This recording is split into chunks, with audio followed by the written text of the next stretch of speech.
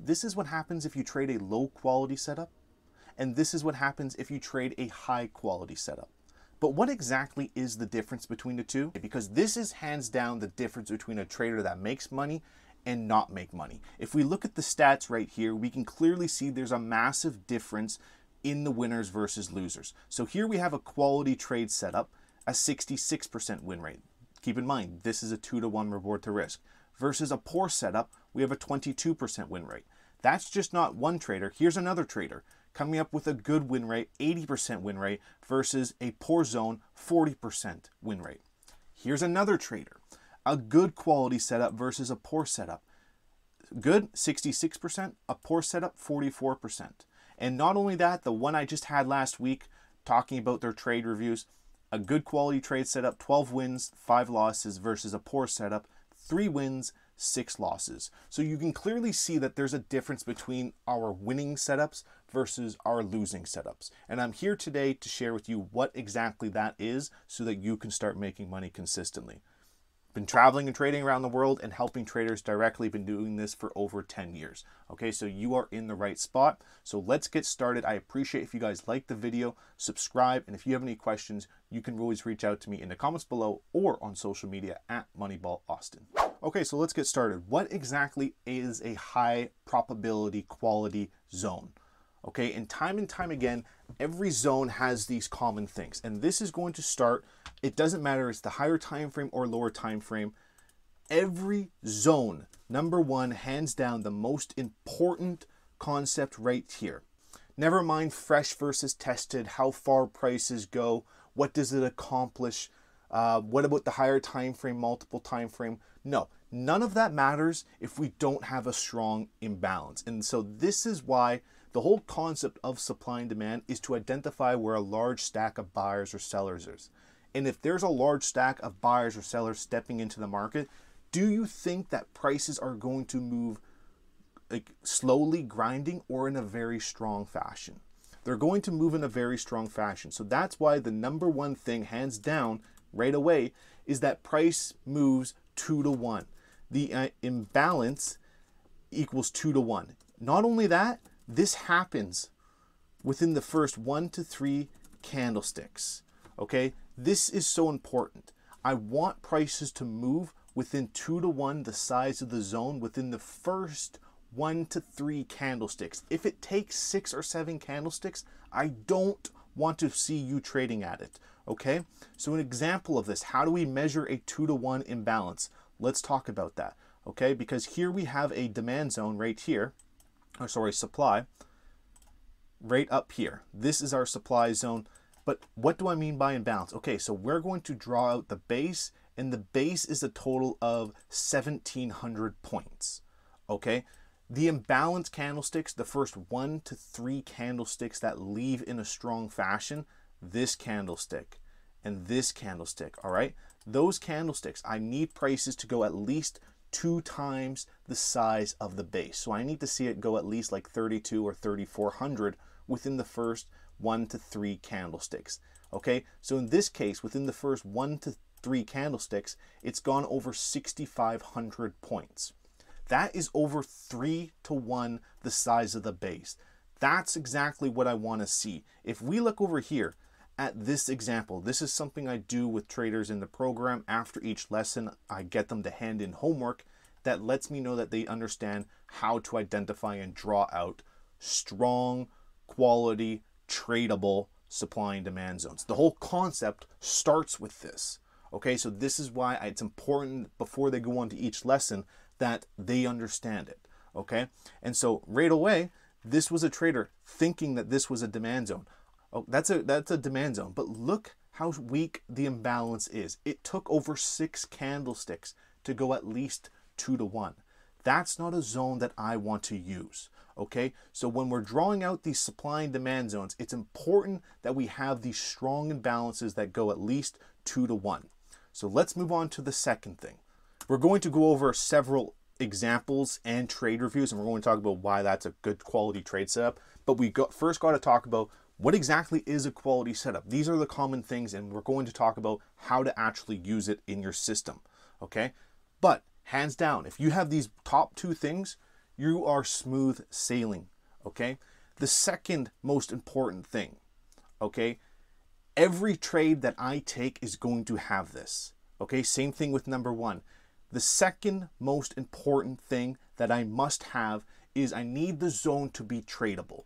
And in order for a zone to be considered tradable, it needs to remove an opposing zone and or break trend lines. Okay, so we're going to write this out. I could get into a whole spiel about this, and I'm going to talk about it because it's important, because there's a difference between an opposing zone being removed versus an opposing pivot point zone. Okay, and they're two different things, because the higher time frame, when we're always looking at a higher time frame, the higher time frame is used for a different purpose versus the lower time frame.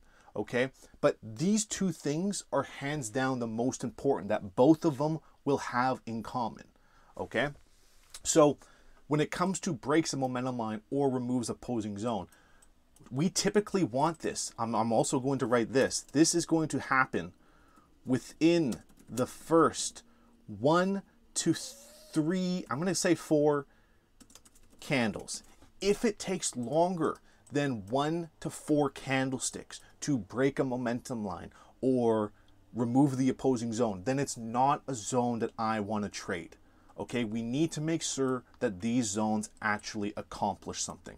Okay, so this is why it's so important that for the first 1 to 4 candlesticks, we not only go 2 to 1, but we also remove an opposing zone or break momentum line. So in this case, for this move to the downside, we are removing this area of demand.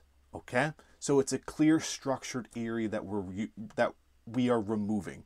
Okay, so this right here, those two things, that makes a quality zone. So when prices arrive back into that zone, I'm not going to sell it straight up. Okay, we'll talk about that. But that gives me the ability to start looking for selling opportunities. Okay, very important that traders understand that. We aren't just trading at decent little zones or zones that somewhat have a decent imbalance. No, we want to make sure that these zones are actually accomplishing something. So if we look at this trader over here, let's look at this one for an example. So this is a zone that this guy was calling out. This guy was calling this a supply zone. He's not wrong. It's a rally-based drop. He is correct. It's got a strong 2 to 1 imbalance, but it never removed an opposing zone. So it's not a zone that I would want to use. Okay? You understand what I mean? This little supply zone, it never removed an opposing zone. Yes, it did have a 2 to 1 imbalance, but it didn't remove an opposing zone or break upward trend lines. So it is not a tradable zone. Okay? I don't want to use it. So if we look at, I think his next homework I got him to hand in was actually really nice. And so if we look at this next homework, look at this. All right, drop-based drop supply zone. Very strong imbalance. Not only that, it's gone 2 to 1 within the first 1 to 3 candlesticks. By the time here, it's gone over like 4 to 1. But look what it removed to the left. It removed clear structure. This is a supply zone that I want to use, okay? Same thing with this zone and same thing with this zone down here, this demand, okay? That is extremely important. Look at the imbalance to the upside. It's breaking downward trend line, okay? That's what I want to see in these zones. So what exactly does it look like in a trade setup? Well, let's talk about that, because there are multiple little things that make a good zone, okay? Is it inside higher time frame zone? What is the quality of the higher time frame zone? What about the lower time frame structure? What about how much time it took to come back? What about, is it fresh? What about the time of the arrival? How is the arrival? There's so many little things that go into the setup, but bottom line, these are going to be the most important. So let's go over here to the trade review tab. Where was this? Okay, let's look at Tyson. We're going to be talking about your trade review. Okay. So this is what Tyson was doing. He started off with this higher time frame. And if we look at this, prices were coming back into a higher time frame demand zone over here. Okay? So this was his demand. Notice again, here's his demand. Imbalance. Over 2 to 1. Check. Not only that, look at the imbalance. it removed opposing zones and would have broken downward trend line. So we're going to go remove / momentum line. Check. All right. It didn't take 10 candlesticks. It didn't take 8 candlesticks. It took 3, maximum 4 candlesticks. In fact, everything was accomplished in 1 candlestick. That's what I want to use. Okay. Those are zones I want to use. But notice, this is a higher time frame. I am not just blindly going to go off and buy this as a demand zone. I'm not going to have a pending order there sitting there for when prices come back, you know, a month later. That's one of the stupidest things that you could do. So instead, I understand when prices are coming back into my higher time frame demand zone over here, I can look for buying opportunities, but I understand the trend is going to be in a downtrend. So I have to look for confirmation, right? I want to see price starting to turn inside out. And that's exactly what he did. So he went down to his lower time frame. And if we look over here, this is when price, this is his higher time frame over here to the left. So prices came into it. Here is his demand zone. Okay. Here we have lower low, lower high, lower low, lower high. And then what do you notice here? Very strong move to the upside.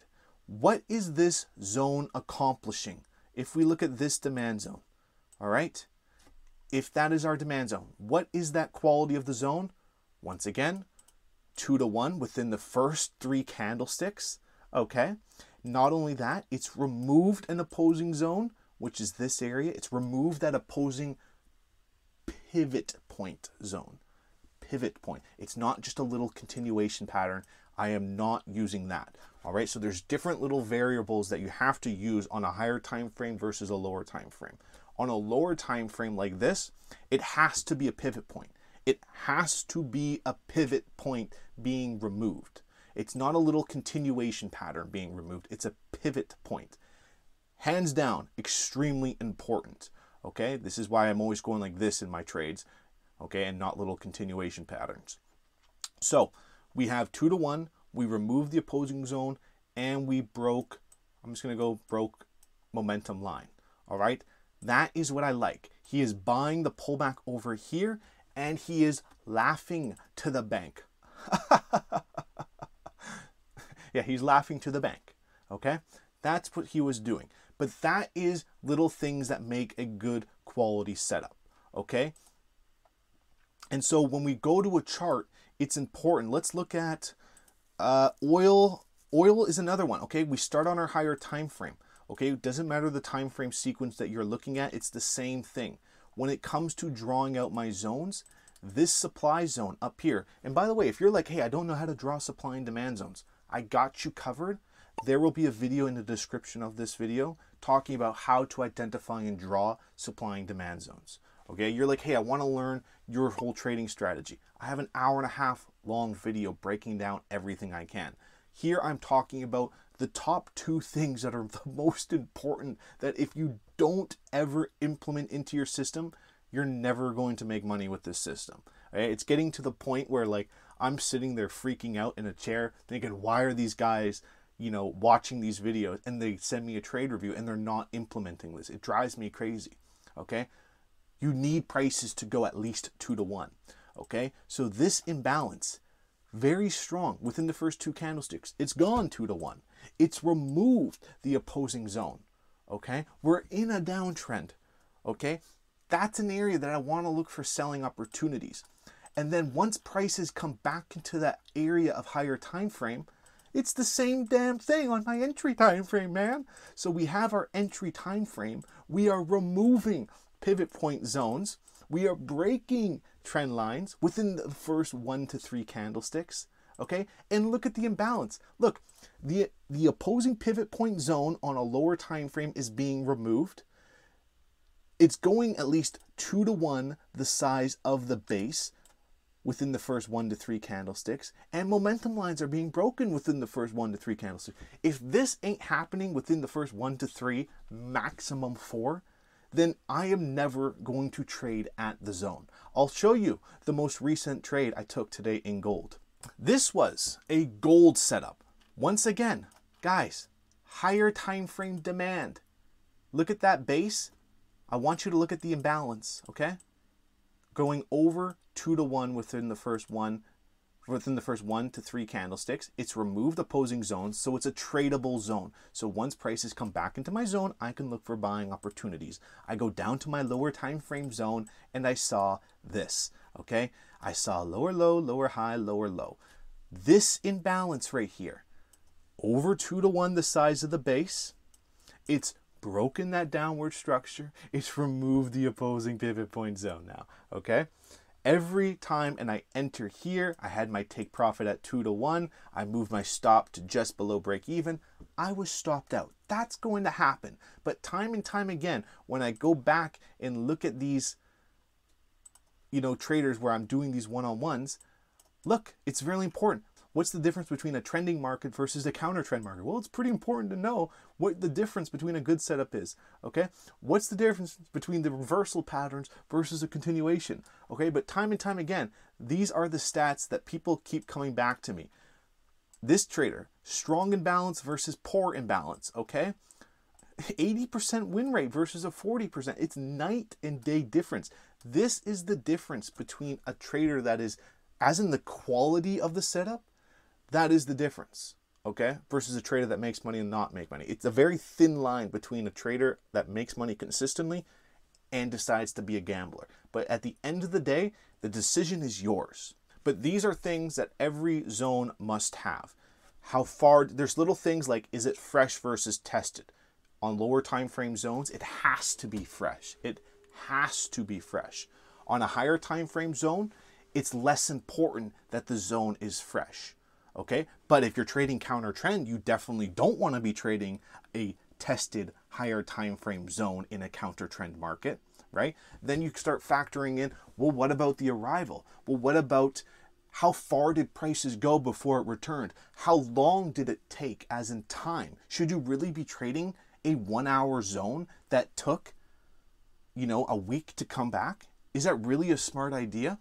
What about, should you really be buying the Japanese yen when it's just in a horrible downtrend? Like, there's people trying to swing short this position on New Zealand yen, like these yen pairs. They're trying to swing short this thing. Why are you trying to swing short the yen? It's the worst currency. It's just going nothing but up, this New Zealand yen. It's the same thing for all these currencies. So why would you be trying to trade against a trend like that, trying to call a 4 hour top, projected to be in a trade like that for weeks on end? So there's so many little things that I could get into, that I've got into in different videos, but hands down, if you don't implement those rules, then you're not going to do well, okay? Every lower time frame zone is going to have that 2 to 1 imbalance, and it's going to remove the opposing pivot point zone and break momentum line. If I only have 2 out of the 3 or 1 out of the 3, I'm not taking it, okay? The higher time frame could be different. But once again, it has to have a 2 to 1 imbalance, and it needs to remove an opposing zone. It might not need to be an opposing pivot point zone, but it has to be an opposing zone. So many things I wish I could get into. There are levels to this stuff, absolute levels. So if you guys would actually like my direct help and you want to work with me directly, check it out, moneyballtrading.com. That will be in the description below, where we can start working directly one-on-one, and I can take you through the whole program of where the goal is to create consistently profitable traders in 90 days or less. All right, this is something I do with all the traders. So check it out. That will be in the description below. Once again, I appreciate if you guys like the video, subscribe, and I will see you guys in the next one. Cheers. Bye-bye.